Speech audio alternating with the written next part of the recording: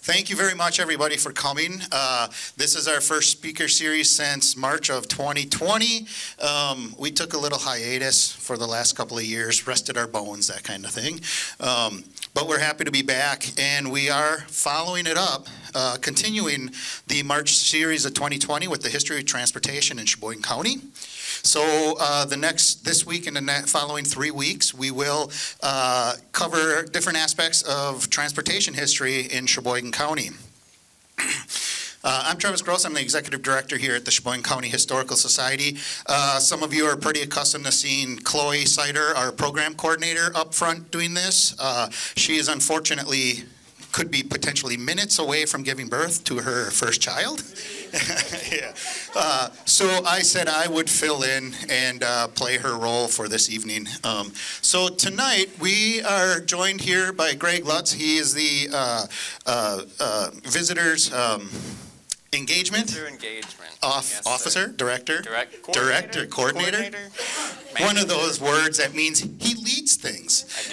I do. And so he will be sharing information on shipping and the water transportation of Sheboygan County in this area of Wisconsin. So let's hear it for Greg.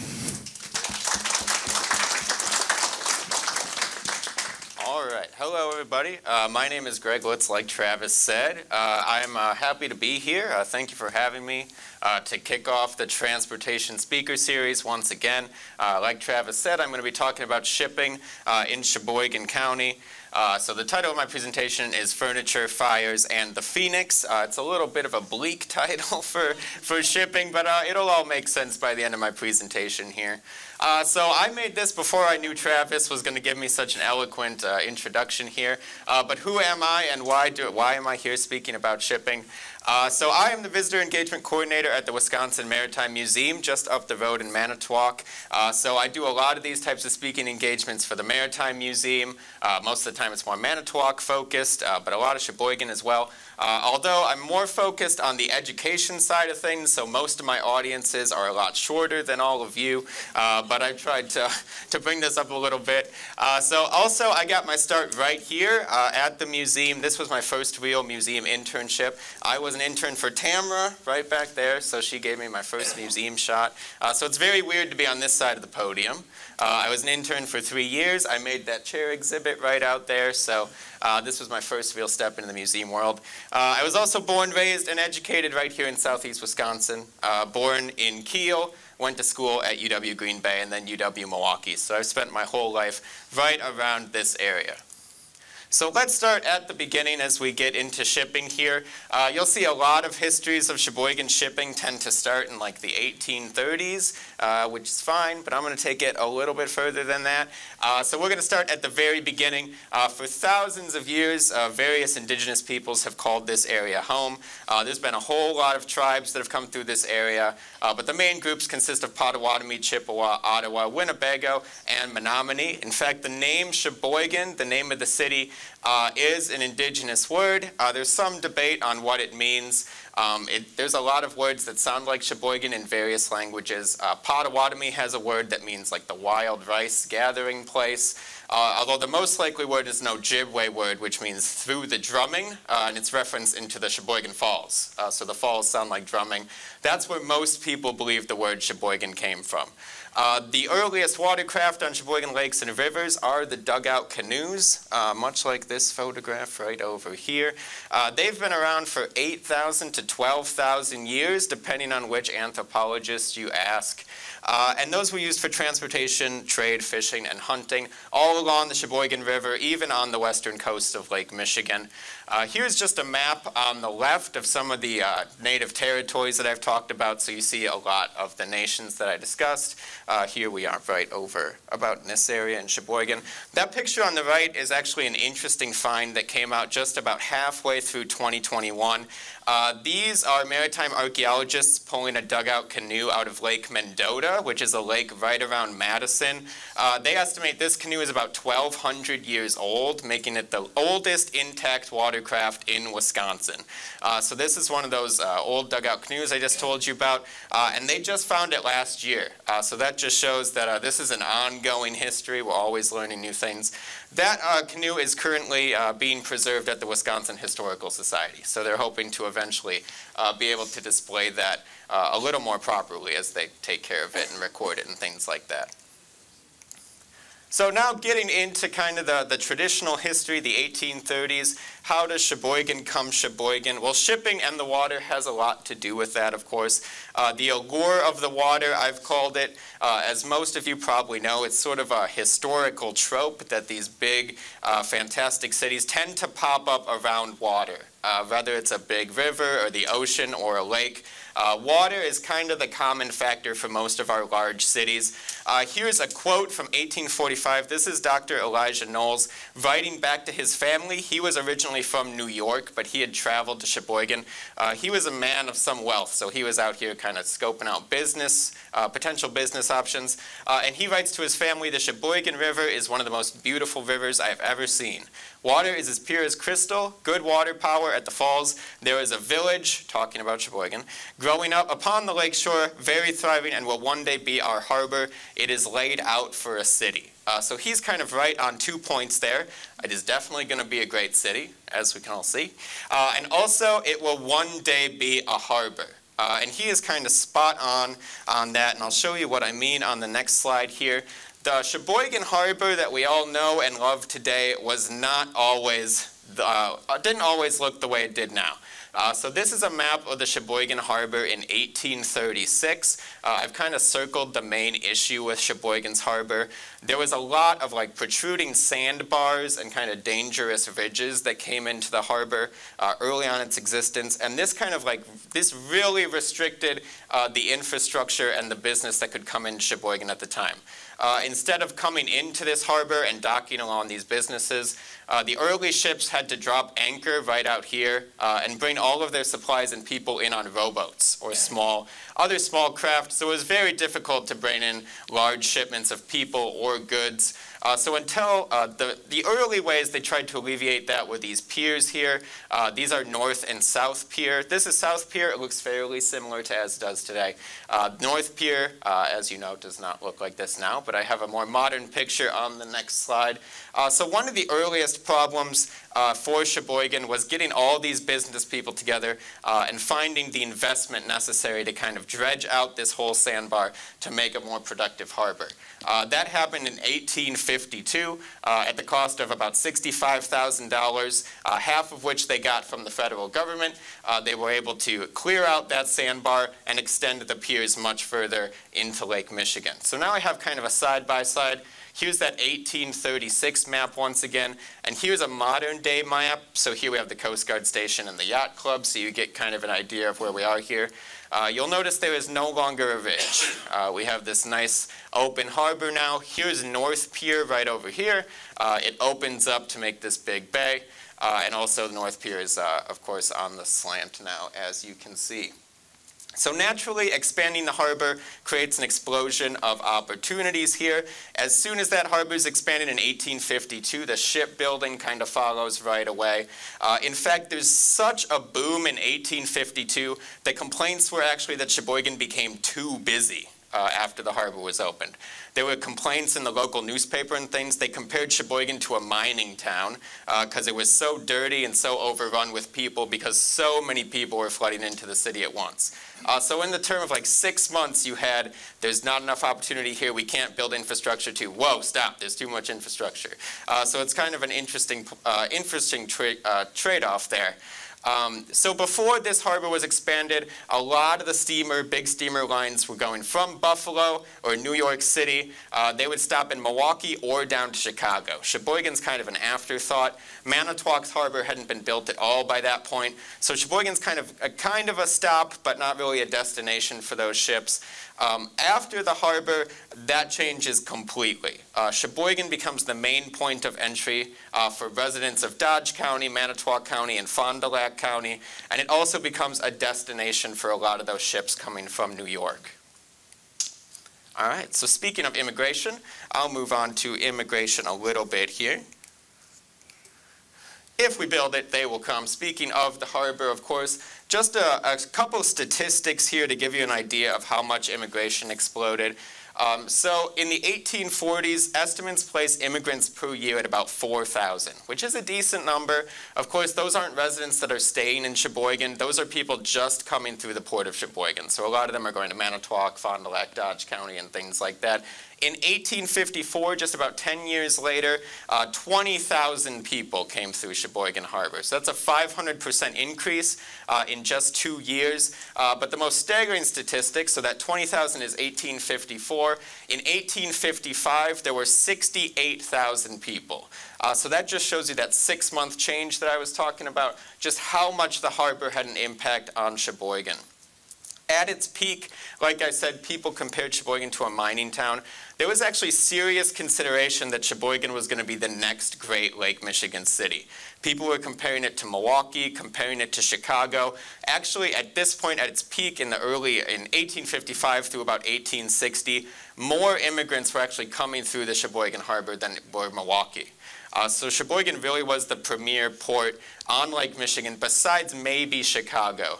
At this time. So it really was a big change for the area. With immigration came a lot of new industries, of course, the first of which is hospitality. With all those new people coming in, you need to feed them, you need to house them, you need to give them supplies. Going back a couple of slides here. The first kind of main street for Sheboygan in response to all this is Center Avenue. For those who don't know, Center Avenue is this street right about here, just north of the Sheboygan Yacht Club. In the 1850s, during the immigrant boom, in 1855, there's 11 hotels on Center Avenue alone, just to support all the people that are coming through that area. By 1860, that number has doubled just on Center Avenue. So this is really the place to be. Huge hospitality boom as all these people are coming in through the port of Sheboygan. So as I said there, in addition to immigration, a bunch of new industries are coming in as a result of the harbor. I'm sure a lot of you are familiar with this background image here. This is the 4 C's of Sheboygan, which are known as chairs, cheese, children, and churches. I'll reference a few of them here when I talk about the industries that came in with the shipping boom. This is just kind of an overall map of the Sheboygan Harbor. This was taken in 1885 or drawn in 1885. And even without breaking this map down too much, you can really see how much shipping kind of controls the industry here in Sheboygan. I mean, there's just so much industry and massive industrial centers being built right along just this small part of the harbor here. So this is about the opening of the harbor, and this is the 8th Street Bridge. So in just that little area, we've got Crocker Chairs right here. You can see their lumber yards all around. This is Sheboygan Manufacturing Company down here in the bottom left. And I counted this earlier before I came. There are 27 ships in this image. So that's a lot of ships in the harbor at one time. So this is a 24-hour operation. Sheboygan is booming, particularly right here around that part of the harbor. Here's kind of the close-up of an individual factory. This is a tannery that's located right about this area of the harbor. So you can see kind of the setup of what these factories were looking like as they grew around the river. The most productive factories of this time took advantage of this right here. So next week, if you come in for the next part of the speaker series, you're going to be learning about the trains. The most productive factories had both the train line and the shipyards right about here. Factories were taking so much advantage of shipping that they had full-time captains and boat workers working for a lot of these big factories. So without shipping, it's fair to say that a lot of these industries wouldn't have grown in the way that they did. So I'll go through a few prominent industries that came up as a result of shipping. A few of those C's that I mentioned will be mentioned in this part of the presentation. The first, of course, if you're going to get involved in shipping, you need to be involved in shipbuilding. Sheboygan's kind of a natural spot for shipbuilding to come up for a couple of reasons. First of all, lumber is very plentiful in this region. A number of lumber mills are already in production up by Sheboygan Falls. That quote that I shared with you earlier demonstrates that. Even before Sheboygan was a city, Sheboygan Falls had lumber mills that were churning out lumber just up the river there. So lumber was plentiful. It was also coming down from northern Wisconsin at this time. And even before the production of the harbor, there was a bit of a shipbuilding history here, but they were much smaller ships. We were getting shipping vessels, a few shipping vessels, but mostly like fishing boats and things like that, much smaller craft. But after the harbor was completed, shipbuilding became huge business and very competitive. A couple examples of these: in 1854, A.P. Lyman, who was a wealthy goods merchant in the area, he gets rid of all his assets and sinks them into shipbuilding because he thinks that's the next big thing in Sheboygan. Unfortunately, a bunch of his ships sink and he loses all his money. But he took a shot, which shows the confidence that people had in shipbuilding at the time. In the 1860s, hundreds of people are employed in the shipbuilding industry, and then the industry really hits its peak in the 1880s when a man named Captain Reibholt starts a shipbuilding company on land that would later be the Rice Coal Peninsula, a company which I'll talk about a little more now. At its peak, that company employed about 200 men. During their time in Sheboygan, they made about just over 30 craft. There's some debate if it's 31 or 32 boats. Unfortunately, that was not a very long time. That company left Sheboygan in 1896 after a land dispute with the city. But 31 boats in about 10 years is really remarkable for this time, and they were big craft as well. Here I have a couple examples for you. Up in the top left is the Helena. This is a very famous ship. Some of you might have heard of it. This is the largest ship to ever come out of Sheboygan.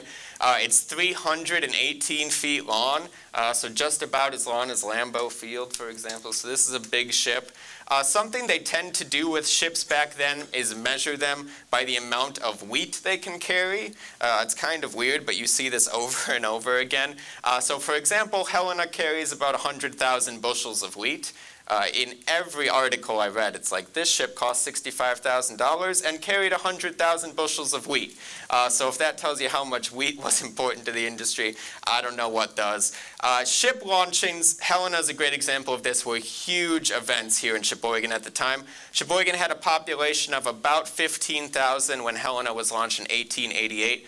10,000 showed up to the launching. So that's just 2/3 your city in one spot for one event. Nothing I can think of brings that kind of crowd out today. But Helena did, so that's very cool. Helena was built for a city for a company down in Milwaukee, though, but it did spend a lot of time in Sheboygan's ports bringing goods back and forth. These other two over here were also made by Reibholt Company. These are two tugs that were built for very different reasons. This one over here, getting my pictures mixed up. Yes, this top one is the James Foley. This was built in the 1890s and was purchased by the Milwaukee Fire Department. As you can see, it's a fire tug, so here's down in the port of Milwaukee putting out a fire. That one served in the fire department until the 1930s when it was scrapped in Lake Michigan. And this one is a tug named the Sheboygan, which gets very complicated. There's a paddle wheeler called the Sheboygan, this tug called the Sheboygan. Later there's a USS Sheboygan, so I think Sheboygan was important in the shipbuilding industry. But it gets a little confusing. This tug served right around here for most of its career, mostly on Lake Michigan, and was retired in 1918. So this is just a nice little overview from the very large to the very small of the ships that were being built here in Sheboygan. The next industry, I've become known around here as the chair guy, so I can't get away without talking about furniture. The furniture industry could not have happened without the shipping industry. Stop me if you've heard this before, but Sheboygan makes the ideal spot for furniture manufacturing. Lumber is plentiful around here, just like shipbuilding. A lot of those components are very similar, but also there's a lot of skilled craftsmen coming in through the ports. A lot of carpenters from Germany, Ireland, those Western European countries that are coming through Sheboygan, skilled craftsmen, and they figure, why travel when I can stop right here and start my industry here? So that's where a lot of the furniture making comes from. Then another component that a lot of people tend not to think about is that tons of immigrants were coming in through these ports. One thing that they do not have is furniture. You can bring a lot of stuff with you. You can bring your food, you can bring your clothes, you can bring things like that. You're not bringing a dining table across the ocean. So immigrants that are coming from Europe are in desperate need of furniture, so these industries are kind of a natural fit to spring up and meet that demand.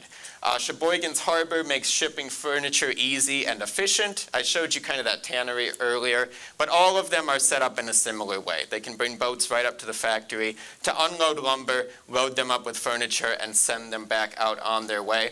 And these chair factories were so successful that many of them lasted well into the 20th century. I have a few prominent examples kind of here on this slide. Over on the left, I have Thonay, which started as an American chair before it changed to Thonay and eventually closed in 1982. In the top right, I have Crocker chair, which I showed you on that 1888 map. That started in 1865 and was eventually purchased by Phoenix Chair in the 1930s. And speaking of Phoenix Chair, there's Phoenix Chair right down here. This was one of the bigger factories in Sheboygan. Started in the 1870s. At its peak, employed just under 1,000 people and closed its doors for good in the 1960s. Those of you who are very familiar with Sheboygan history know that besides chair factories, there is one thing that these factories have in common. Anyone? Fires. They all burned down. Yeah, so now you know where the fires come from. Particularly Phoenix, not to foreshadow my presentation too much here, but if you're going to build something mostly out of wood in Sheboygan, I would not name it Phoenix. I'm just going to say. The next industry I have here is the coal and the Reese Company. Can't really mention coal here in Sheboygan without bringing up Reese Company.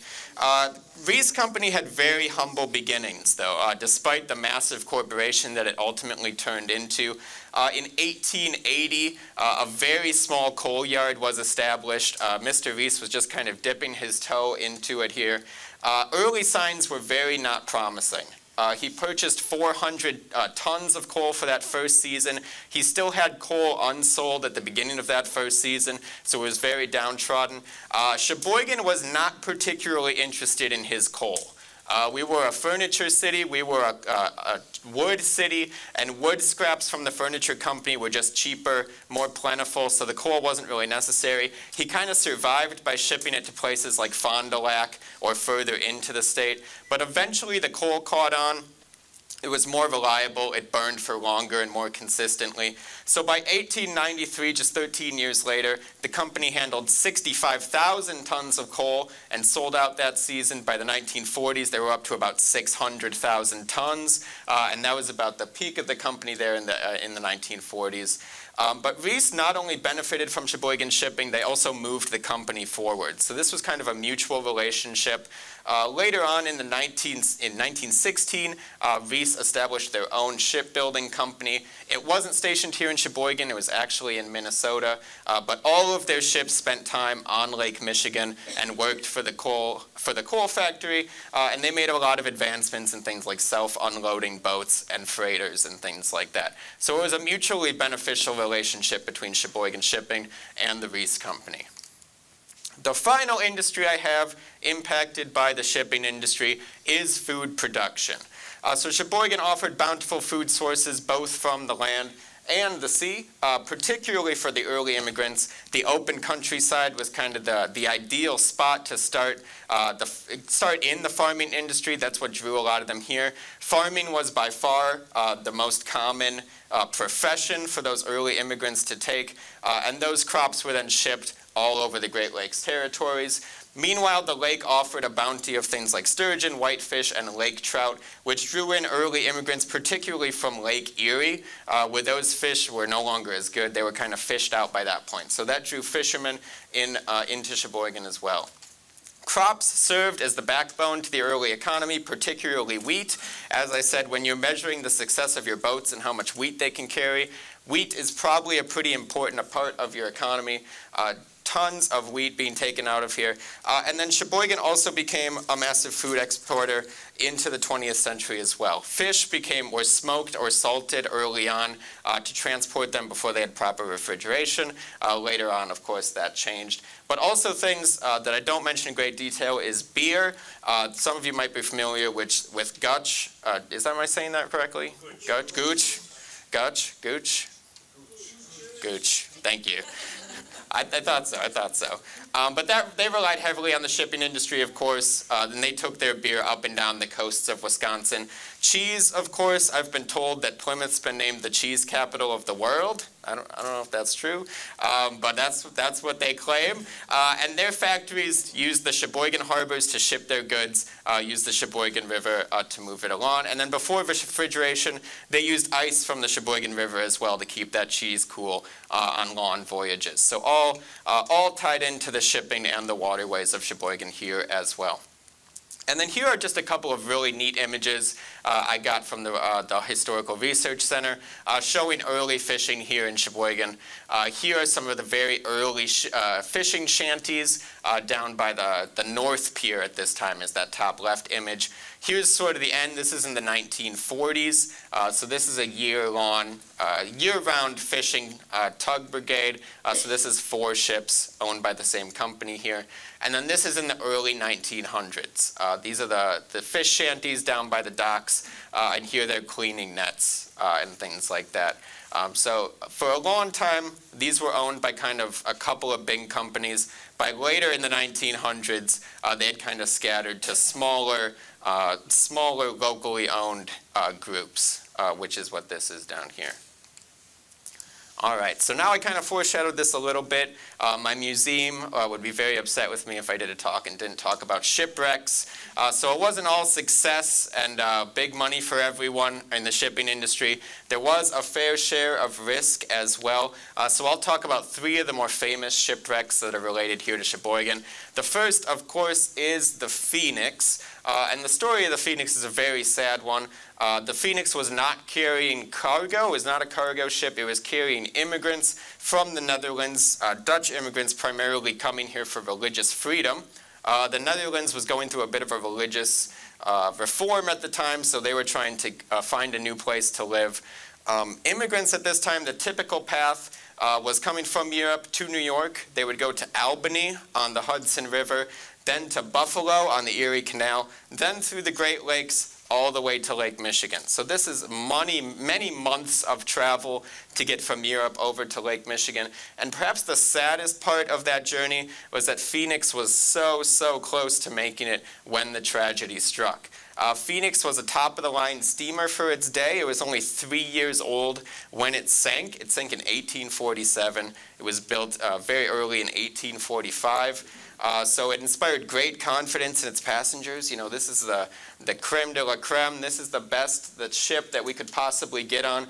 Although remember, it was modern for 1847. And that means you have a large hissing engine aboard an all-wooden ship that is covered in oil-based paint and varnishes. So that kind of gives you a hint of what happens next. Around 2 a.m., the engines overheated and caught fire. There's a bit of a debate if it was the engine's fault or if it was a drunken crew's fault, because the ship had been docked in Manitowoc before the final spot of its ship, and they were kind of rushed back onto the boat to get down to Sheboygan after having some fun in Manitowoc. So there's a bit of debate if it was a crew error or the engine error, but the engine caught fire. The fire spread very quickly, the middle of the night, so rescue workers weren't ready and alert and ready to deal with it. Phoenix only had 2 lifeboats on board, so unfortunately about 270 people ended up perishing on Phoenix, making it one of the most tragic events ever in Great Lakes shipping. Yeah, there's also a few urban legends about Phoenix. One of those urban legends has to deal with the gold. Some of you may have heard this story before, but immigrants would typically transfer all of their money, their European money, into gold before coming here because it was more easily spent in the U.S. When they went down, they had their gold on their person, so they went down with the ship, all of that gold. There's no record of ever finding that gold. So that's the mystery with Phoenix. There's a few speculative rumors about what happened to it. Some believe the first divers that went down to find Phoenix just took it all and didn't tell anybody, but it hasn't been confirmed. So I'm not going to confirm that here today. I'm sure some of you have seen this as you drive down by the lake.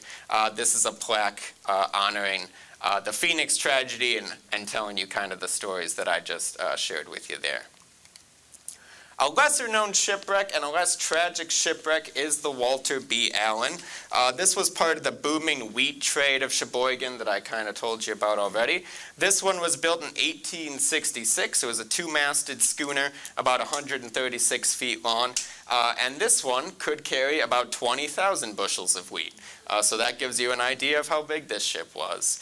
This one went ashore in about 1880. It was rescued by the tug Caroline Williams, but while it was being dragged back to shore, they realized there was really no saving it. So they just cut the boat loose, took the crew aboard the Caroline Williams, and let it sink to the bottom of the lake. Although what's unique about this ship is its sinking conditions make it a perfect research vessel. Because it had a pretty small hole and they chose to just let it sink, it sank very slowly, suffered very minimal damage, and you can kind of get a hint from this picture over here. It fell to the bottom of the lake perfectly upright. So the masts point directly up. It sits in about 165 feet of water now. With the masts pointing up, those masts reach about 80 feet below the surface. So it's a fairly easy dive for archaeologists, and it's in immaculate condition still to this day. So Sheboygan has a lot of shipwrecks just like this. Not as in as good condition as Walter B. Allen, but a lot of very good research being done here in the area on shipwrecks. Oh, and here's the complete picture so you can get a better idea. These photos you can see were taken in 2008, about 130 years after the shipwreck, and this is still what it looks like. Lake Michigan is the perfect testing ground for diving these shipwrecks because we have very cold fresh water, which is perfect for preserving shipwrecks. I'm sure if you've seen the Titanic today, pictures of what the Titanic looks like, it certainly doesn't look like this. So we're very lucky to have the conditions that we have here in Lake Michigan. Oh, and here's the location of where Walter B. Allen is. Here's where the shipwreck is now. All right, the last story I have for you, Lottie Cooper. Some of you might have seen this shipwreck today. It's been sticking around with us, but I'll give you a little bit of background on Lottie Cooper while it was still above the waves. I guess it still is kind of above the waves. Lottie Cooper was a hometown ship.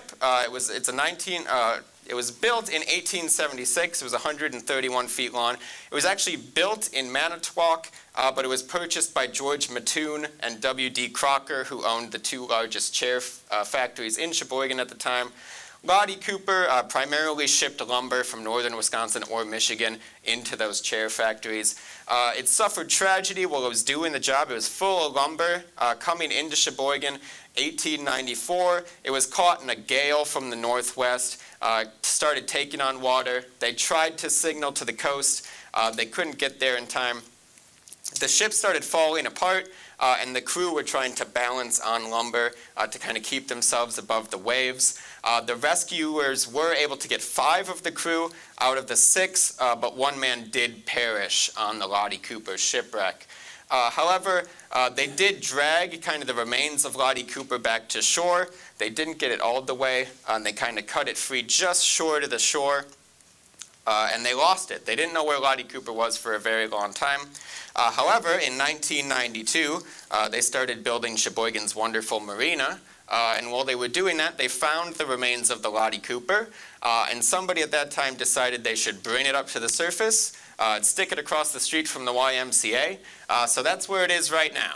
So if you want to walk through a real shipwreck, you can do that now. I'm sure plenty of you have done that before, but if you haven't, I'd recommend checking it out. I wouldn't recommend doing this very often. This is not the ideal way to preserve shipwrecks, but now that it's up here, it is cool to look at. The best way to preserve shipwrecks is, of course, leaving them underneath the water, but this is a great learning tool for us now that it is up on the surface. So now I'll kind of wrap up my presentation here by talking a little bit about Sheboygan in the previous couple of decades and what Sheboygan shipping kind of looks like today. Shipbuilding as an industry largely moved out of Sheboygan by 1900. Of course, I talked about Reibholz leaving for Sturgeon Bay in 1896. That kind of put the nail in Sheboygan as a prominent place for shipbuilding. But that's not to say that shipbuilding wasn't a part of people's lives here in Sheboygan. This is a very familiar picture for people who have been to the museum in Manitowoc. These are all women welders during World War II at the Manitowoc Shipbuilding Company. This is a crew that worked on the submarines that were coming out of Manitowoc. And they always call them the Manitowoc Women Welders, but actually 4 out of these 10 women are from Sheboygan. So here, I indicated in my notes which one here. So in the front row, we've got number 1, number 2, and number 4. Those 3 women are all from Sheboygan, and then her in the back row right there. So those 4 are all Sheboygan women. So almost half of this team is from Sheboygan. They really should be Sheboygan's women welders. So a lot of them were traveling up to Manitowoc because these were very good, very high-paying jobs that women were not only allowed but encouraged to work during World War II. So that shipbuilding heritage is still living on, just not maybe within the city limits. Another important part of kind of the declining shipbuilding industry is Reese shrinking its footprint before moving on. So by the 1950s, despite Reese kind of having those booming years in the 1940s, it was becoming pretty obvious that coal was going to be replaced by oil and natural gas. So while they tried to move into those industries weren't really to be placed here in Sheboygan. So they do have other facilities that they ended up moving to.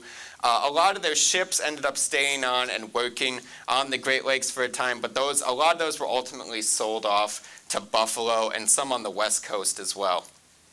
So ultimately, Reese sold all of their ships to the American Steamship Company in 1969 and moved most of their facilities out of here as well, effectively ending that chapter of Sheboygan's shipbuilding history. Nowadays, the maritime industry in Sheboygan is primarily focused on charter fishing and the leisure tourism industry, so there still are a lot of leisure cruise lines and charter fishing opportunities and things like that. But kind of the most prominent thing coming out of Sheboygan's maritime history recently is just last year, this section of Lake Michigan, all the way up from about 2 rivers down to Port Washington, was designated a National Marine Sanctuary by NOAA, which is the National Oceanic and Atmospheric Association. Essentially what this means is it creates almost like a national park. It's a protected sanctuary as it specifically relates to the shipwrecks. So basically, this area will be receiving federal funding to keep those shipwrecks preserved, to increase study and educational opportunities on them, to increase tourism to this area so people can explore and interact with the shipwrecks. Also, NOAA is going to be establishing a permanent research facility. They haven't decided which of the 4 cities will be hosting that yet, but that'll again host tourism opportunities, education opportunities, and more things that will highlight and enhance Sheboygan's maritime history. And then I have a little bit of for more information. If there is anything you have more questions on, of course I'll have time for questions. But if you want to do a little bit more of your own research, Wisconsin Shipwrecks is a fantastic website. Every known shipwreck in Lake Michigan is recorded here with photographs and information about when it was built and things like that. Of course, I got to plug our own museum here. This is our collections page. A lot of my images I used are from the collections page. A lot of great photographs in that collection. The Sheboygan County Historical Research Center is the other main source for my photographs. They also published this great book as well that I used for my research. It's called Sheboygan, A City Defined by Water, and it gives you about 150 years of Sheboygan maritime history and talks about lighthouses and the rescue crews and everything that I could not give you in a succinct presentation on a Tuesday night. Beth Dipple, who works for the Sheboygan County Historical Research Center, she's their director, has written a lot in the Sheboygan Sun about shipbuilding and shipping and things like that, so I highly recommend checking out those articles. And kind of plugging another opportunity in the community here, the Sheboygan Yacht Club has been doing a speaker series as well on Thursdays, so you don't have to miss these. So the last one is on March 15th at 6:15, and they're talking about diving shipwrecks and things like that, so that'll be another good speaker opportunity in the area. And just a shout out, thank you to this organization and my museum and the Research Center for making this presentation possible. And I'll open it up if there's any questions out there. But thanks for listening to me blabber on about boats for a while.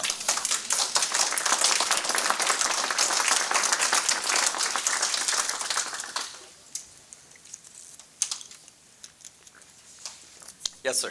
Where can I get a copy of the picture of the original route for the Sheboygan River? Which one? The bird's eye view? Yeah. This one here? Yeah. You had a map. Oh, the 1836? This one here? This one, I believe, was also from the Sheboygan County Area Historical Research Center. I think I missed the citation on this slide. But yeah, this one was also from the Research Center. Okay. Mm-hmm. Yeah, Becca. Do you have a favorite shipwreck or a shipwreck you found the most interesting? Yeah, a question I get from every student that comes to the Maritime Museum. It's got to be Rouse Simmons. I mean, the Christmas tree ship, for those of you who don't know. Rouse Simmons is my favorite shipwreck. The museum has a Christmas tree ship day every year. I love the story. I love how we found it. I love kind of the preservation. So for those of you who don't know, the fresh water keeps things so well preserved that if you dive the Christmas tree ship today, it's still covered in Christmas trees, perfectly preserved Christmas trees. The front of the ship has one Christmas tree kind of right at the front, so it looks like it's decorated for Christmas. It just blows my mind when I see those pictures. So it's definitely Rouse Simmons, but yes, good question, thank you. Maybe Edmund Fitzgerald, non-Lake Michigan, but Lake Michigan is Rouse Simmons. Yes? Is it true that sailing ships moored in the Wisconsin, the Sheboygan River, as far upriver as 14th Street? Yeah, so I heard, I did see some stories about that. I wasn't able to confirm that for sure. So I couldn't see any photographs. I couldn't find a specific factory or industry that they moored to up there. So I heard 12th, 13th Street, but I wasn't able to confirm, which is why I didn't throw it in there. Yeah. I have a drawing of a schooner sitting up near Frankie's Bar, if you know where that is. Can you tell us where that is, please? Is that as far as? That would be about 19th. That would be about 20th, 26th. 20th in Indiana? Yeah. Oh. Wow. Mm-hmm. Have you gone diving? I have not. I would love to, but I'm a terrible swimmer. So until they create dive gear that allows for my dog paddle, it's not for me. I'm gonna let the experts do it. Mm-hmm. If you're from Sheboygan, you're pronouncing the Reese Coal Company, Rice Coal Company. So remember that for the next time. You're right. Thank you. Mm-hmm. There was a question about how far up the river they went. The original Pennsylvania Avenue Bridge used to be a drawbridge. It used to open. If they didn't bring ships up that far, it wouldn't. You're right. You're right. That's a good point. Mm-hmm. Actually, the Jersey Avenue Bridge was a drawbridge also. Okay. All right. Yes. Have you come across much in terms of the Naval Reserve Station that used to be by the 8th Street Bridge? And they had a ship station there for a while? Yeah, so I did read a little bit about that, not as much as I would have liked to. Pretty early on when I was putting this together, I had a list of 20 topics that I could have talked about, and then I kind of cut it down to the ones that I think I had the most information on. So I've read a little bit about it. I'm far from an expert on it. But I can definitely point you in the direction of some good resources for it if you wanted to look a little bit more into it. Yeah. I appreciate that. Mm-hmm. All right. Anyone else? All right. Well, thank you.